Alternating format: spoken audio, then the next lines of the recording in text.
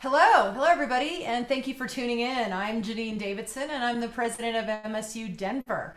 We are so excited to have Lieutenant General H.R. McMaster joining us today for a conversation. This is actually part of our President Speaker Series, where we bring in local, national, and international luminaries, that would be you, HR, to campus usually, to share their expertise with our students and our faculty and even the broader community. I'm so glad that we're able to continue to do this virtually, even though we would much rather have had you here in person. In the past, we've actually had President of Mexico, Vicente Fox, and his wife, Marta. We've had Dr. Samson Davis, who's a political strategist, Donna Brazil, Yolanda Caraway, and Lee Dartrey. We've also had, and Minion Moore. That's right. And they were the author of For Colored Girls Who Have Considered Politics. So we like to focus in on what's happening in the world and in America. So our guest today is Lieutenant General H.R. McMaster. He was the 26th Assistant to the President for National Security Affairs, otherwise known as the National Security Advisor. He served on active duty in the Army for 34 years, and he was a West Point grad. He actually also has a PhD in history from the University of North Carolina at Chapel Hill. He's currently a lecturer at Stanford, and he's a fellow at the Hoover Institution and the Freeman Spogli Institution. H.R. McMaster wrote a book called The Dereliction of Duty, which is about Lyndon Johnson, Robert McNamara, and the Joint Chiefs of Staff, and the lies that led to Vietnam. It's actually required reading, probably still, for so many military officers. He's basically a big deal, and we're super excited to have him here today. HR and I go back, I don't know, about a decade or so. We worked a lot together off and on in those sort of Washington orbit. We're trying to figure out where we first met, and I really don't know, but I remember it had to do with trying to unfarkle the Iraq War. And HR was doing it in combat and also back in Washington and also in the think tanks. He's sort of a full spectrum military leader and thinker. We have a lot to agree about with respect to the nature of conflict and the way in which America has and has not dealt with that. We don't always agree, as I also learned reading your book. But I want to start with something to set the stage about who this guy really is as a leader. When I was at the Council of Foreign Relations, I used to write a blog. And one time after the Veterans Day, HR had given a big speech at Georgetown. And I loved it because it basically said lots of things that I agreed with, to include the importance of history and things like that. So I called him up and asked if I could publish the entire speech on my blog. And he said yes. And then the comments started rolling in. And you always get comments on these things, but you have the award for the best comment I ever got on any blog I ever wrote. I don't know who this guy was, HR, but apparently he served under you when you were a colonel. And he said, I would follow Colonel McMaster to the gates of hell just to watch him kick the devil's ass. That says something about your leadership style, but it was also, it was pretty amazing. So that's the kind of leader he is. He gets stuff done. He's a big thinker. We are super excited to have him here today to talk about his book called Battlegrounds, The Fight to Defend the Free World. How easy could that possibly be? It covers all kinds of administrations. It starts with a sentence that says, this is not the book that people wanted me to write, because I'm pretty sure that what people wanted you to write was some sort of palace intrigue about the white working for President Trump. That's not what you wrote, but you do talk about the man and other presidents in the book a lot. So we'll talk a little bit about that. So what we're going to do is we'll start with a few questions from me, because I'm the moderator and the president. It is the President Speaker Series after all. And then we'll turn it over to our political science chair, Dr. Robert Preuss, and he will moderate the Q&A. I want to say thank you to all of you who are tuning in, and so many people. We have over 300 people on the line today. We had so many people send in some great questions, which we'll try to cluster into themes. And you can also put some questions up in the Q&A, and we'll try to get to that as well. So let's just get right into it. All right. Let me start with, and get this political piece out of the way here, with the civil military thing. some of the questions that came in from some of the students and others, I think, indicate how people don't really quite understand what a national security advisor is, and why an active duty 3-star general could think that they could take a job like that and not become politicized. So I want to let you take a crack at answering that for us. Okay. Hey, thanks, Janine. Hey, what a pleasure it is to be with you. And hey, thanks for your tremendous service, in the Air Force, in our military, as in government, and now as president of MSU Denver. And I'm sure that all of your students and faculty realize how lucky they are to have you lead the university. And what a pleasure to see you and to be with everybody here today. Thank you so much for the opportunity. Well, I think, this was President Trump was the fifth commander in chief I served, right? I swore an oath to support and defend the Constitution of the United States when I entered West Point at the age of 17. And I was studiously apolitical, Janine, as you know, because we've had lots of discussions about this and the importance of maintaining this bold line between the military and partisan politics. And I took the kind of extreme view of it, such that I never even voted when I was on active duty. And I encourage everybody to vote. Please don't misconstrue me here, or to think that I really expect other soldiers and officers to act the same way I did. I think everybody should vote. That's fine. But for me, I followed the example of General George Marshall, who recognized the importance of the military staying out of partisan politics and decided himself to be studiously apolitical.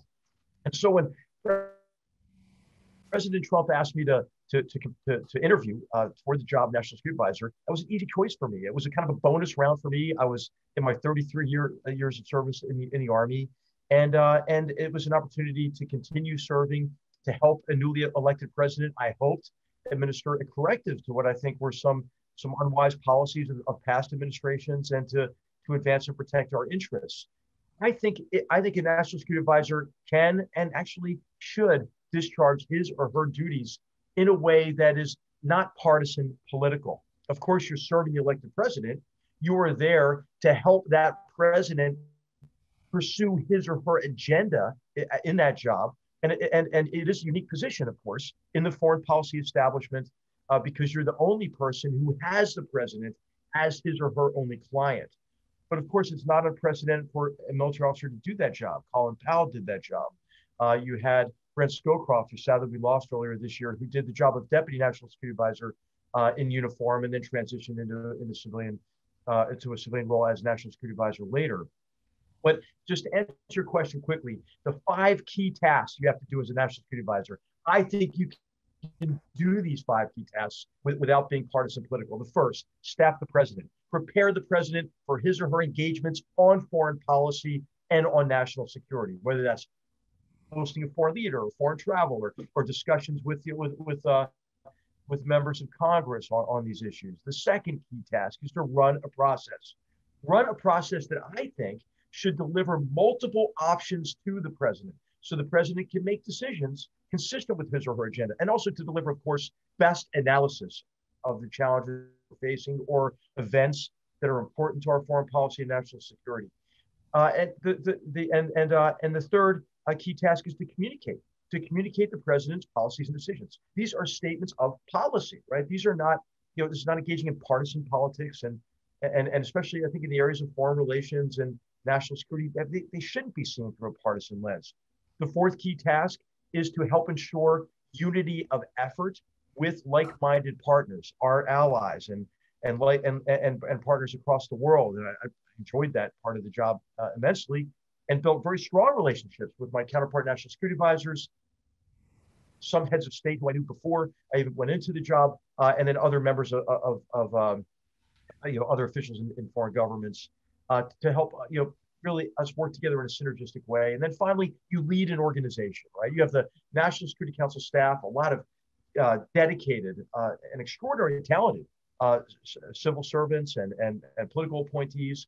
And you want to provide them with what we call in the Army, purpose, motivation, and direction.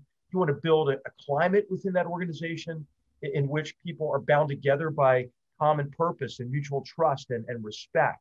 You want people to be able to come to work every day and think, hey, I can make a difference, right? And so, that kind of leadership is important too. And I really felt, nobody's really, completely prepared for a job of, that scope and responsibility. I felt that the opportunities I had in the Army to study national security decision making from a historical perspective, but then to be part of military, civilian, multinational teams in places like Iraq and Afghanistan, I felt like I had something to bring to the job and could help could help the president succeed and could help advance and protect American interests. I think you can do it in an apolitical way. I think I did it in that way, and as long as I lasted, and it Right. was it was a privilege to do it. Well, it was a privilege to do it. Very good. Well, you mentioned the study of history, and this is a big deal for universities, for higher education in general, where a lot of people are starting to say, why do you need to study history and philosophy? What kind of jobs are you going to get with that? And people, I mean, our own history and philosophy and, cultural departments feel like they're really under the gun. I would really love to hear your take on why you think studying history is so important, like for our democracy and for people. I mean, parents out there, let your kids study history. Why? Well, Janine, of course, I'm biased as a historian, right? So don't ever ask a historian what to study history because you're going to get a mouthful, right? But I think, first of all, to not study history, I think we should regard that as profoundly arrogant. Because what you're saying is all you need to know is like your own experience, right? You don't need to learn from the experience of others. And then to think that anything that we're dealing with today is unprecedented, okay, actually, it's not, right? There's a great deal of continuity. We tend to be biased as Americans in favor of change, right? We're enamored with emerging technologies. That's good. It's part of our creativity as a society. But we neglect continuities in the human experience at our own peril. And what history can do, it's not going to give us like a blueprint for what to do today or in the future, but history can help us ask the right questions.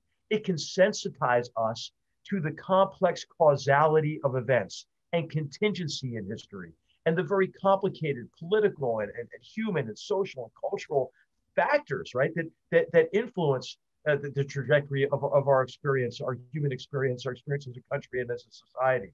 And I think that very importantly, history does provide us, with a dose of humility. I think it's sometimes this overly theoretical approach that we take to foreign policy, for example, really encourages people to fit these very complicated challenges into an overly simplified framework. And therefore, we take an approach, and what I write about in Battlegrounds is an approach to the world that is actually kind of narcissistic because we define the world only in relation to us and how we would like it to be. And we think that, it's our actions or decisions not to act that are decisive to the outcome. Well, guess what? I mean, others have authorship over the future as well. And that's, I think, a fundamental lesson of history. So I think history is immensely important for these reasons. And you can at least avoid making some of the same mistakes, right? And I write about in the conclusion of Battlegrounds the lessons I learned from reading, thinking, researching, and writing about how and why Vietnam became an American war that I brought with me into the White House. So I walk in the White House that first day, like right after the president hired me after the interview. I wasn't even living in Washington, so there wasn't a lot of time, right, to prepare, to think about it. But as I walked into for me was George Bundy's office, right, the national security advisor during the period I wrote about, I thought, well, now I'm in charge of that flawed, what I said was a flawed process back then. So I better do something about that. And I read about the measures we put in place to at least avoid some of the same pitfalls. Do you think he did? That's what another question. A couple of people ask questions about kind of if you had to write that book again today, the dereliction of duty, where you really, really, laid into the military leadership for basically not doing their job. Do you think that it's gotten better, or for the academics on the line? It's one thing to write about it, and then it's sort of like, oh, dog caught the bus. Now I have to do it, right? So, what would you think a retired lieutenant general would write the same book today, or do you think also that it's changed over time? I think I would have written the same thing, Janine. I mean, I really do. I mean, I think that my experience in the Trump administration as national security advisor reinforced a lot of the same lessons, right? That personalities and relationships are paramount importance, and it's important. I think to define challenges and problems before you do something, before you rush into action, and we try to put in a process. We did in which we framed complex problems, applied design thinking to our biggest challenges. It's important to question assumptions on which policies and strategies rest. Oftentimes, these assumptions are implicit and therefore go unchallenged. I think that was an important lesson. I think it's an important lesson, especially in issues that involve life and death, right? Wartime decisions. It's important not to allow domestic political considerations to have primacy in such a way that the long-term costs and consequences of decisions are masked and not apparent to the president. I think it's a disservice, right, to give the president a single option, right? I mean, I think that the president is the person who was elected, right? He or she should get to choose their own policies.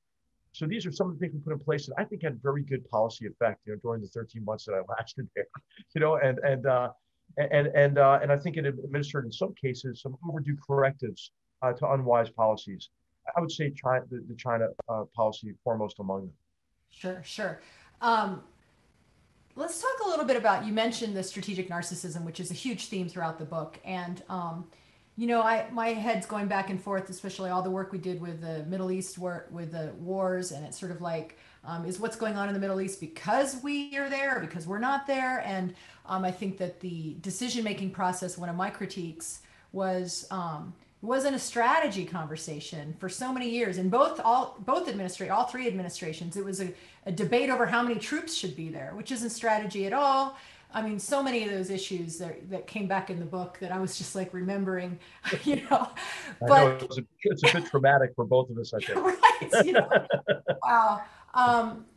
Yeah, I mean, the first big mistake was going there in the first place. The second big mistake was leaving prematurely. You could just go on and on and on. But talk a little bit about strategic narcissism. I mean, it goes throughout the whole book. And I find myself still saying, well, is it because of us or is it not because of us? And how, at what point, if you think that it's not because of us, then leaving doesn't matter. But then you see that it does, right? So what can you tell us about this massive sort of theme throughout your book? Well, I think what I begin in the 1990s, really. I mean, throughout the book, what I try to do is again explore how the recent past it produced the present as the first step in making suppositions about the future. And so I go back to the end of the Cold War and tell the story about patrolling the East-West German border, and then one moment staring down East German border guards, the next moment seeing the gates thrown open and throngs of East Germans bearing bouquets of flowers and bottles of wine, and how there were hugs and tears of joy. We won the Cold War, and so there was reason to be confident. Then there was the overwhelming tactical victory over Saddam's and complacency. And in the 90s were a setup. Were set up for complications we had later. And foremost among these assumptions was that, hey, there's an arc of history that had guaranteed the primacy of our free and open societies over closed authoritarian systems. Another assumption was that, hey, great power competition, that's a relic of the past, right? And there's going to be a condominium of nations, and we'll work together under this rubric of global governance, and we'll work on the world's problems together. And then the third and related assumption was that overlapping assumption is that we were going to have dominance, right? Dominance militarily. No one would be able to really challenge our security. This was all set up for disappointments. So I think we got a little bit of a freeze on your screen there, HR. Strategic shocks in the form of the mass murder attacks. Okay, can you hear me okay? Better now? Yeah. All right. How about now? Okay. Is it coming back? You think you have a little bandwidth issue, maybe? Okay. All right. I'll try to remedy this. If it happens again, I'll switch to another source here. Sorry, the pandemic problems, and so I think that emotional impetus of over optimism shifted to pessimism and resignation in the 2000s, and so it's really not a question of whether or not our actions, right, our interventions are decisive or our disengagement is decisive. It's this interaction with adversaries, rivals, and who have a say in the future course of events, who have authorship over the future. And so this is why in the book I make this case, right, this case for strategic empathy, right, which is viewing these complex challenges from the perspective of the other, and to recognize that they too share with us agency and influence over the future. Yeah, very good. It's so complex. I mean, and I think I think you're really right in how Americans, they have this, just sense of optimism that we can just do anything, and you saw that with Vietnam, you saw that with Iraq. I mean, I remember teaching a class where my students were, before 9/11, asking why did America think they could do this in Vietnam. After 9/11, people didn't ask me that question. 20 years later, they started to Yeah, ask it again, right? So you see that's this. right. That's right. And the point that the historian Conrad Crane makes. So that's really great sayings, right? One of his sayings is that there are two ways to fight the United States, or really any country or any military: asymmetrically, right, and stupidly. And you hope that your enemy picks stupidly, but they're unlikely to do so, especially if they learn vicariously through the experience of others, like Saddam in '91. And then the second thing that he often says is that we've never been able to never do it again. And it is really the need to consolidate military gains into sustainable political outcomes, right? Unless it's just a raid or something, this has never been just an optional phase of war. And what I argue in the book, Janine, is that it was our short-term approach to these long-term problems that lengthened the wars and made the costs higher than they needed to be. Right. Conrad Crane is a military historian at the Army War College, and a real good, friend and brilliant historian. But yeah, that's exactly, we talk about the cheap coat of paint strategy, right? We think we ignore history. Every bone in our body knows, like, from as a historian or even as a military strategist, that counterinsurgency or something like happened in Iraq or Afghanistan, that it will take decades. But then we, for some reason, think we can just do it 1 year at a time. Right. And then Right. all of a sudden we wake up and we Really, get 20 really, years. Yeah, crazy. really, really, the next war will be fundamentally different from all those that have gone before it. That's kind of the argument here, right? Right. And you mentioned Bosnia, right? I mean, remember Bosnia was going to be a 1 year mission. Hey, we're still there, right? We're there with a very small and sustainable level of troops, and it's mainly a diplomatic effort to keep the peace there. But I think there are no short-term solutions to long-term problems, and I give the examples of Plan Colombia, which was a successful long-term engagement at a sustainable level of effort, and then also Korea. After the Korean War, the situation looked pretty bleak, right? I mean, South Korea was a country that was ravaged by decades of war and brutal occupation, didn't have any natural resources, had an illiterate population, a corrupt government, and a hostile neighbor. Okay, how's that going to work out?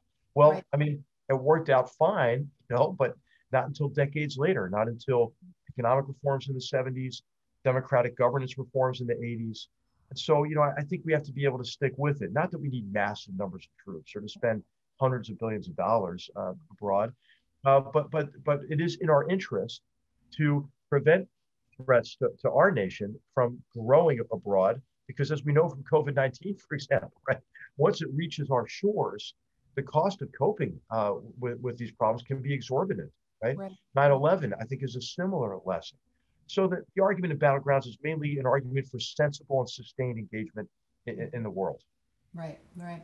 Well, I mean, it turned out okay for South Korea, not necessarily for North Korea, and for the Right. tensions in the peninsula in general. But you're right, and we're still there, and it still hasn't blown up into a hot war again. And is it strategic narcissism to believe that it's because we're there? I don't know if I Well, think I think we should be more confident, Janine. There is this school of thought these days that views our disengagement from complex problem sets as an unmitigated good, and as you know, it's growing. I think in popularity because people are generally frustrated, right, with the length and difficulty and costs of our overseas engagements and the wars in Afghanistan, Iraq, and Syria in particular. But the argument actually that many of these organizations, individuals make is profoundly narcissistic because it doesn't give our adversaries and rivals, doesn't acknowledge that they have any aspirations except in relation to us, right? So right. if we're the problem and we disengage, right, the problem's going to get better. Well, we know that's not the case with jihadist terrorist organizations for sure, right? We didn't cause Iran's 4-decade-long proxy war against us. We didn't cause Vladimir Putin's sustained campaign of political subversion. I mean, he came into office determined to do that based on his sense of honor lost after the collapse of the Soviet Union and his drive to restore Russia to national greatness really, and understanding that he had limited resources to do so. And so his strategy is to drag us all down, right? To divide us, to pit us against each other, to reduce our confidence in our democratic principles, institutions, and processes. We didn't cause the Chinese Communist Party's aggression, right? If you look today at what the Chinese Communist Party is doing after foisting COVID-19 on the world with the repression of the news of human-to-human transmission, punishing the doctors who are trying to raise the alarm, subverting the World Health Organization, but now adding insult to injury with this Wolf Warrior diplomacy aimed really mainly at Europe and the United States, massive cyber attacks in the midst of a pandemic, right, against our pharmaceutical companies and medical research facilities internationally. The massive attacks on Australia, cyber attacks, the cultural genocide campaign in Xinjiang, and Xi Jinping just 2 weeks ago saying, hey, we're gonna expand that campaign. We're gonna put some additions onto these concentration camps. Uyghur birth rates, by the way, are down 60%. The extension of the party's repression to Hong Kong, the aggression in the South China Sea that if China succeeds would be, pardon the expression, with the largest land grab, in history. The threats to Taiwan, now the marshaling of missiles opposite of Taiwan, aggressive actions against Japan, bludgeoning Indian soldiers to death on the Himalayan frontier. So tell me again how this is a U.S.-China problem. Hey, this is a free world China problem. And Xi Jinping is exercising his agency through a very sophisticated and increasingly aggressive effort to export his authoritarian mercantilist model in a way that if he succeeds, the world will be less free, less prosperous, and less safe, right? So I think we have to not be so arrogant as to think that these other actors only have aspirations in reaction to us. Actually, they have their own agendas. So I take that to mean that you would say that China is the biggest threat to the U.S. right now, or not, or I, is I it? would say I would say yes, absolutely, based just on the scale of the threat and the very sophisticated and pernicious strategy they're pursuing.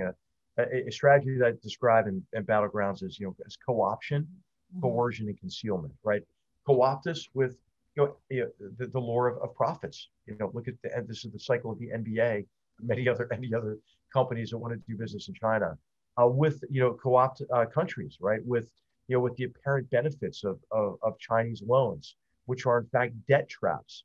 And then once you're in, to coerce you to support the party's policies and to support or at least turn a blind eye to some of their most aggressive and hostile actions economically, but also in connection with how they treat their own population, and then to conceal all of this activities. Oh, it's just normal business practices, right? And Xi Jinping, for example, can give a speech as he did recently to portray himself as an environmentalist while they're building 70 coal-fired plants a year and poisoning the world with carbon emissions. So I think that we have to really look at the party for what it's actually doing, and do so in a way that fosters cooperation across free and open societies to compete more effectively.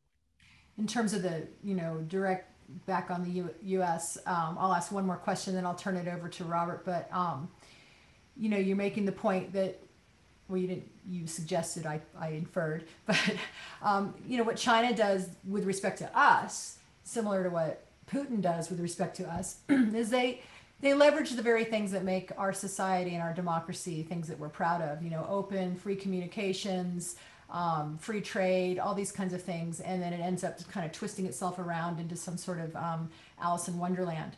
So one of my questions is, given that sort of threat that's out there and the way you write about it in the book, which I believe is actually happening, stoking our latent grievances or polarization. And then I'm thinking about another thing you talk about in the book a lot, which is, when we're in places like the Middle East, and a primary objective is to help those countries, get away from violence and turn towards the democratic processes to work out their differences and their grievances. And when I'm thinking about what's happening in the United States right now, if this were a partner nation that we were trying to help, are we falling into those traps where people are potentially going to turn to violence instead of doubling down on our democratic processes and free and fair elections and peaceful transfers of power. And I think a lot of people are worried about that right now, 2 weeks away from a huge election. Right. Well, Janine, as you know, I've served for many years in places that were given to tribalism, to separation and polarization of populations, where there wasn't a rule of law that provided equal protection under the law to citizens, where citizens felt disenfranchised, right, because they believed they didn't have a say in how they're governed, and the only way for them to advance and protect their interests was through violence. And the picture is not pretty, right? It's disastrous, actually. And so I write in the conclusion about really a need for us to make a concerted effort, not only to improve our strategic competence, but also our confidence in who we are as a people, and our confidence in our democratic processes and institutions, and in our common identity as Americans. I mentioned in the book really, the paragraphs on education that are actually relevant to your mission, and at MSU Denver, and the work that you're doing, and the work that your students are doing and your faculty are doing. The greatest strength of our nation is an educated populace that can see through these efforts to divide us. An educated populace that understands really the full scope of our history and allows us to take pride in the radical idea of our revolution, that sovereignty lies neither with king or parliament, but with the people, but also to recognize the blight on our history of slavery that wasn't removed until, though, our most destructive war in history that resulted in the emancipation of 4 million people. We should take pride in that, while also still allowing ourselves to be disappointed with the failure of Reconstruction, the rise of Jim Crow and the Ku Klux Klan, separate but equal, and de jure segregation and inequality of opportunity. But again, we should have pride in the great achievements of the civil rights movement in dismantling de jure segregation, while still recognizing there's de facto inequality of opportunity in our country. There are huge inequalities of opportunity associated with education itself. Our chances as Americans to participate in the American dream should not be limited based on what zip code we're born into, and this opt-out system in education in which those who don't have the resources to opt out are stuck with substandard educational opportunity, for example.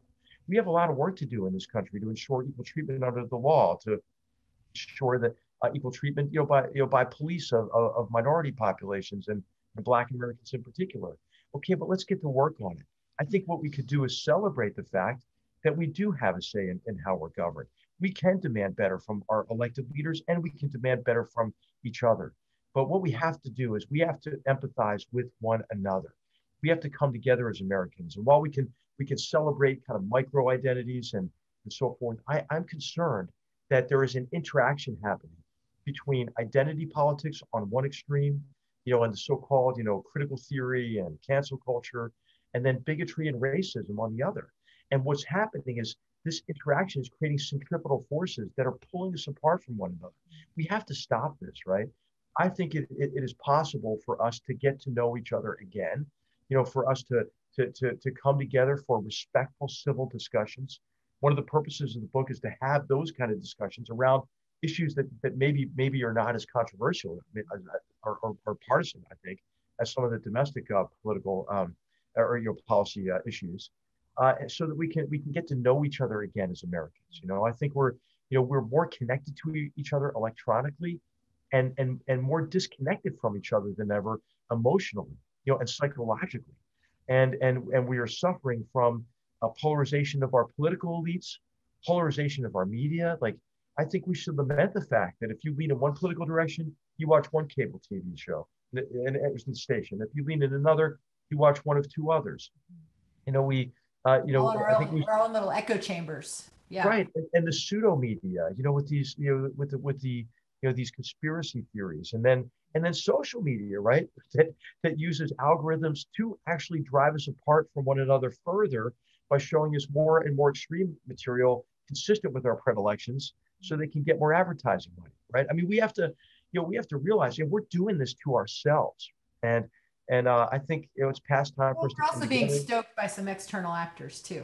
It is, absolutely. It's being working, and I think as a first step though, like, how about just stop, not be our own worst enemies, right? Yeah. And I tell the story in Battlegrounds of the 2016 election, and how in that case, and since then, both political parties have at times compromised our principles in pursuit of partisan advantage over the other, right? We have to stop doing that, right?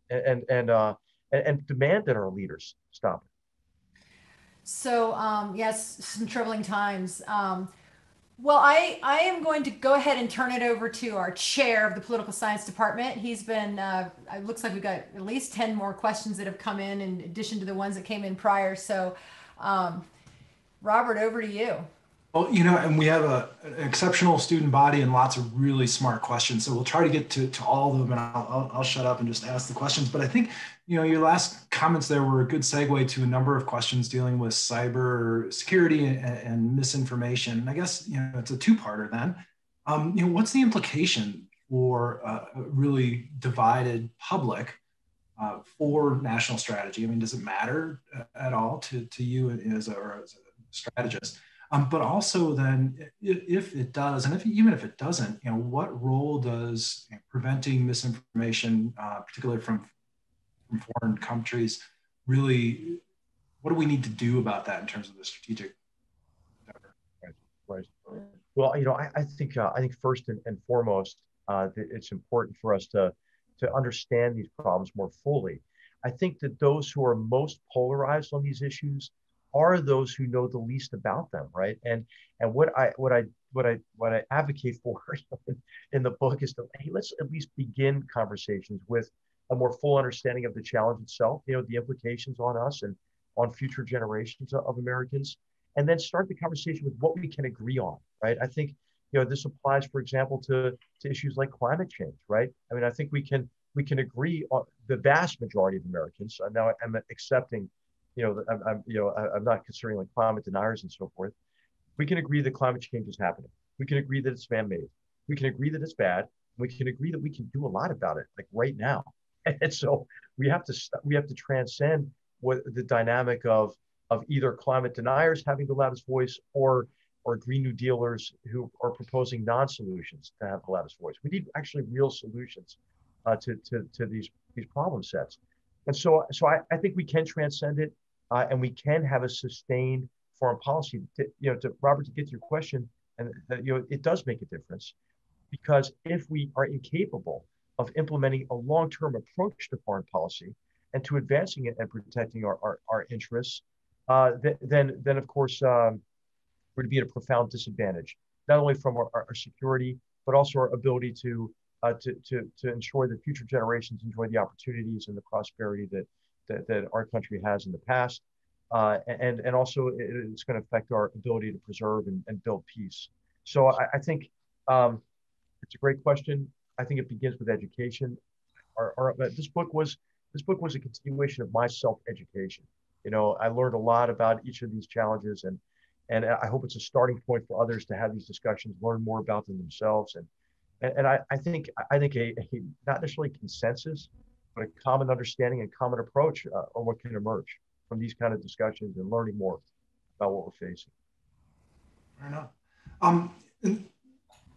A lot of questions regarding kind of regional security within the larger national security regime and strategy. So if you're willing, can we do a lightning round? I've got like 5 different countries.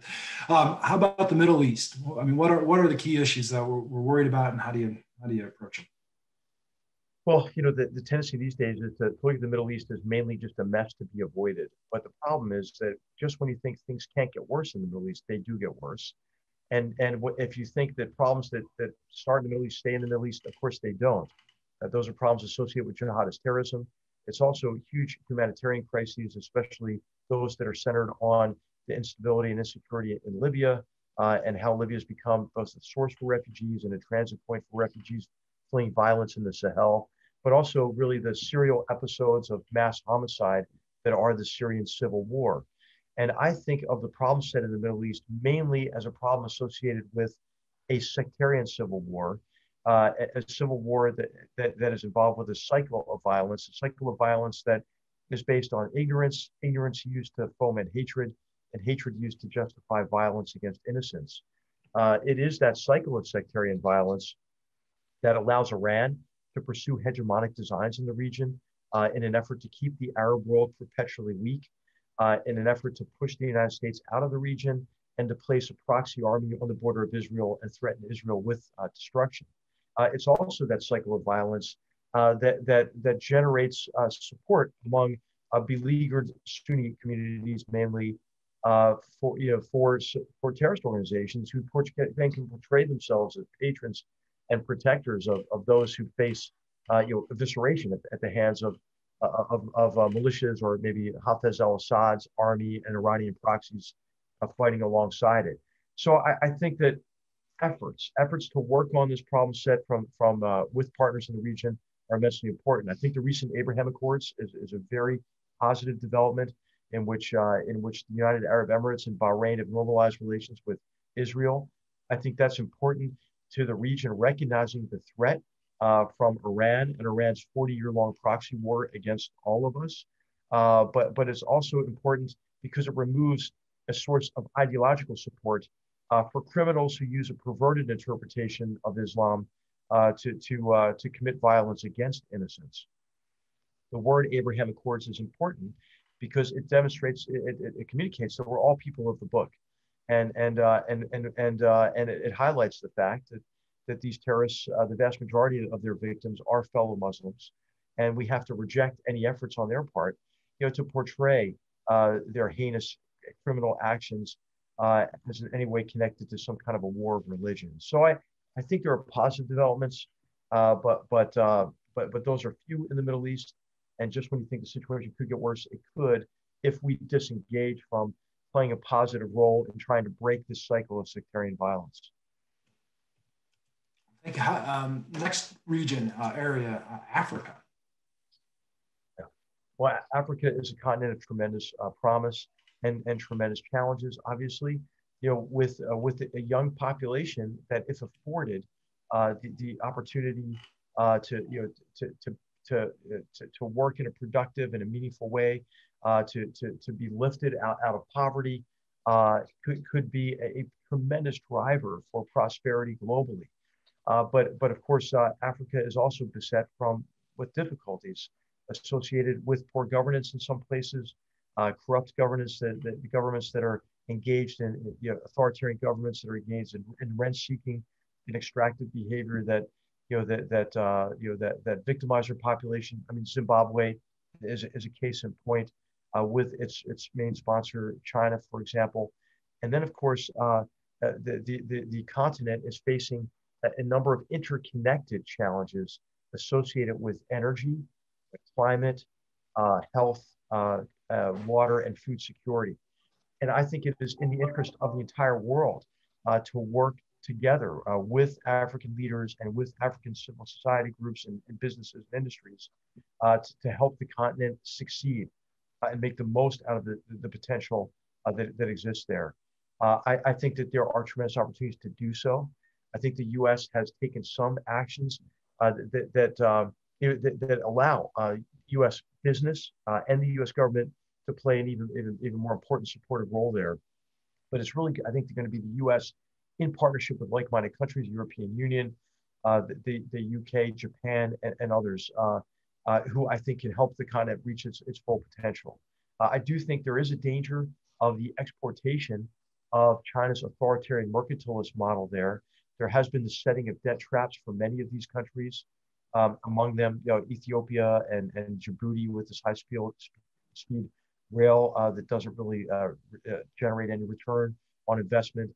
You have Chinese construction of the largest carbon emitter now just completing in Kenya, right next to a UNESCO World Heritage Site.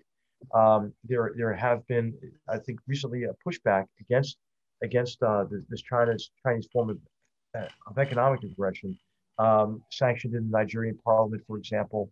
A great deal of great work by investigative journalists in the continent. But I think the priority for the U.S. ought to be to help those nations and peoples who want to strengthen rule of law, strengthen representative government, and strengthen freedom of the press, freedom of speech, tolerance, religious tolerance, and tolerance for people of all different sexual orientations and so forth. That I think that the U.S. could be a very strong voice, is a very strong voice in this area. As you know, probably the greatest humanitarian achievement recent decades has been U.S. work in the area of health security in Africa under PEPFAR. So sustaining these programs and efforts, I think, is immensely important. This, the U.S. government and the Gates Foundation has done also some tremendous work in promoting health on the continent. So hey, I think I don't write about as much as I should in the book. I just kind of looked at it as an arena of competition, between the U.S. and China. But Africa deserves a concerted look on its own. It is in many ways, the future of the 21st century, and there's a lot of work that African leaders and people have to do, and we ought to support them in doing it. So, and without going into region by region, maybe switching pace a little bit or switching topic, along with diplomacy, then of course is military strength. Could you give us a little sense of your how you feel about our current level of military readiness, where we need to be, and where should we go? Well, we need to make new investments to counter what are countermeasures developed by Russia, China, and others. And I think what Russia and China have done, China in particular, because it has more resources, have studied really what they see as our differential advantages and tried to take them apart with disruptive and emerging technologies.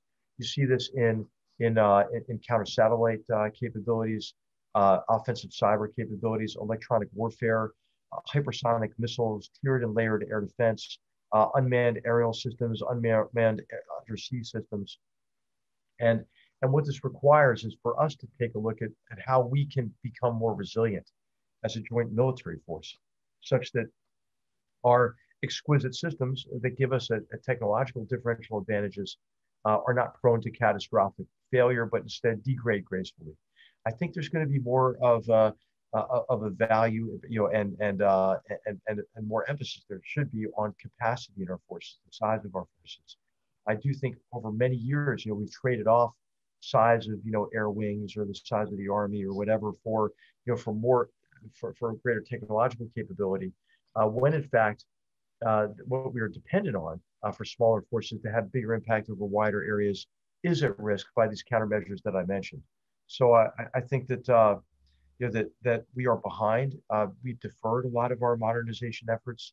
We've been hamstrung by the Budget Control Act and the effect on defense associated with not being able to have a predictable budget over multiple years. That's kind of compelled the Department of Defense to hang on to antiquated, costly systems to maintain, rather than shifting, for example, to new systems that are going to be actually less costly in the long run. There's a lot of work to be done here, and I think what we don't want to do at this point is to undervalue the importance of our deterrent capabilities, especially as China is becoming more aggressive. Fair enough. And you mentioned budgets, and maybe that's a good segue to the power of the purse, which is essentially Congress's. What is Congress's role in national security and foreign policy relations? I mean, in a lot of ways that they've advocated to the president over a number of decades. Is a more powerful Congress better, or are we where we need to be right now? Yeah, of course. I think a more powerful Congress is always better, right? If we Americans, I think, believe that we're not a monarchy, right? And we should really exercise our influence on how we're governed, through our representatives in Congress, right? It's a reason. There's a reason why, Article 1 of the Constitution comes first, right? And so I think that the House and the Senate have very important oversight responsibilities. What I'm concerned about is that some of our most experienced senators are no longer with us or have retired, and same thing as those in Congress who have had a lead role, for example, on the House Armed Services Committee are about to retire, and I think it's very important at this stage that that Congress be involved in oversight. And of course, in the Senate, we suffered from the loss of Senator McCain, who worked in a very strong bipartisan way with Senator Carl Levin, years ago from, and then also Senator Lieberman and so forth. And I just think it's really important for the Senate and the House to have that oversight role, because really, if the American people and the representatives are disconnected from and don't understand the requirements for a strong defense, we won't invest in the capabilities that we need. So it's important, I would say, not only for Congress, but for the American people to understand better the requirements of our defense and to exercise oversight and themselves and be vocal about demanding, a cost-effective military that has the capabilities that we need to preserve peace. Fantastic. And we'll switch a little bit then to, kind of questions of leadership, if you wouldn't mind. I misplaced mine. They're all right here. What role should moral leadership play in international politics as a national force? I mean, is there an ethic besides, or how do we determine, I guess, our interest? And is there a role for ethics and morality there, or are we looking at more concrete measures? Absolutely, there's a role for ethics and a consideration of what we can do to promote human rights and to prevent violence against innocents. And I think our foreign policy has to be principled in that connection. We also, while cognizant of the limits to the degree to which we can determine outcomes that are relevant to human rights, such as the Chinese Communist Party's oppression of its own people, the Gulag state of North Korea, the Islamic Republic of Iran's the ideology of a revolution and a theocratic autocracy that represses human freedom there. I think we have to recognize there are limits to our degree of influence, but we ought to still be a strong voice and be willing to help those who are demanding better within their own societies.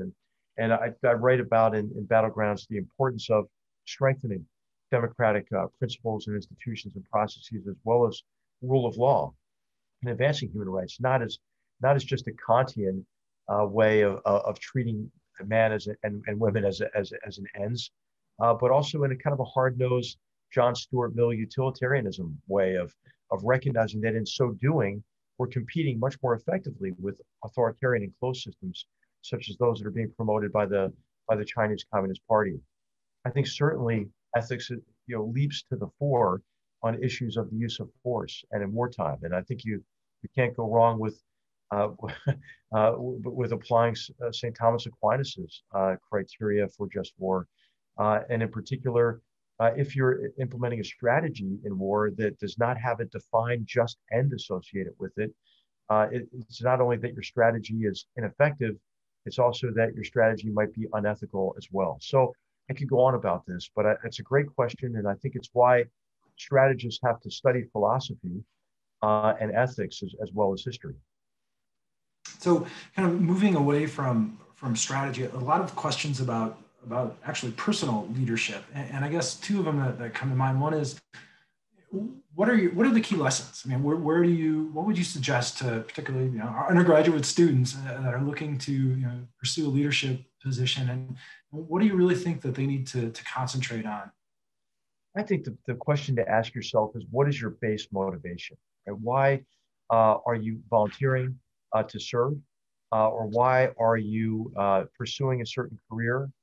And if your motivation is to accomplish something larger than yourself, to contribute to your fellow citizens and to humanity, and you're relatively unconcerned about your own personal advancement or accruing personal power or wealth, I mean, I think you can accomplish quite a bit in life. And as I look back on my time, in Washington, I was only assigned to Washington once as National Security Advisor.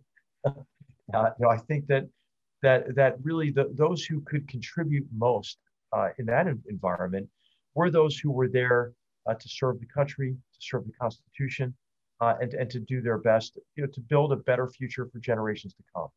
And I think that those who were not there for that reason, who were there to advance their own narrow agendas or their own careers, or those who thought their role was to obstruct, decisions, and so forth, I think they did not contribute in a way, and weren't able to serve a higher purpose.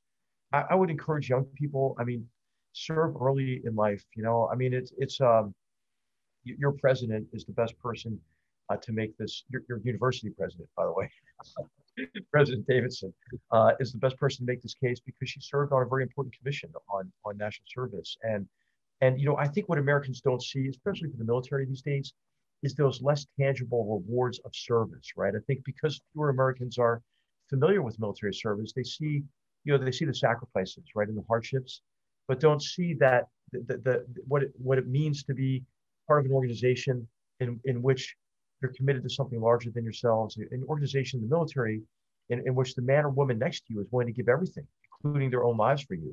An organization where people come from all different backgrounds, the different prejudices and biases, but they melt away. When you train and work hard together, and especially in combat, right?